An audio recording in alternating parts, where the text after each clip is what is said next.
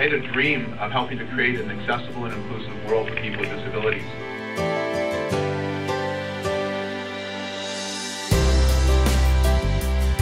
Every time we reach an obstacle, we believe with all our heart, somehow, some way, there's a way over it, under it, around it, or through it. But somehow there's a way. We just have to find the key. We control the key. It was a journey that would see him wheel an amazing 40,000 kilometers through 34 countries.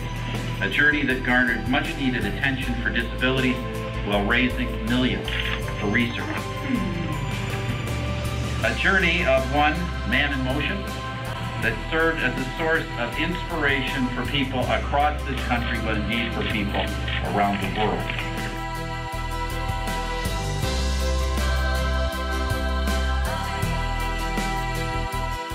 An amazing progress has been made in this country and around the world over 20 years since the end of the tour.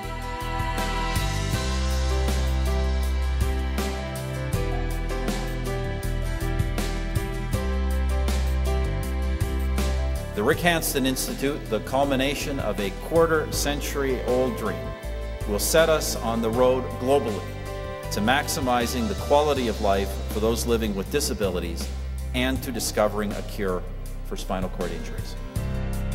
He's really focused us on assisting people with spinal cord injury to try and improve their lives and keep that goal of improving the physical function of people with spinal cord injuries.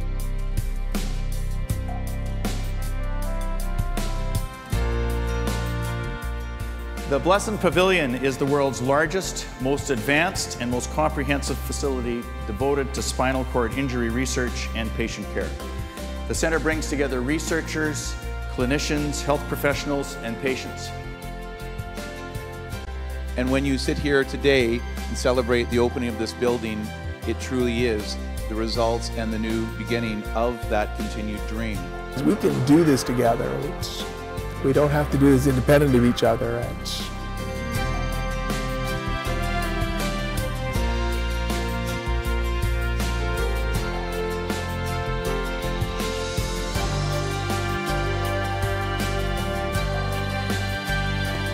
Numbers of Canadians will be encouraged to realize their true potential.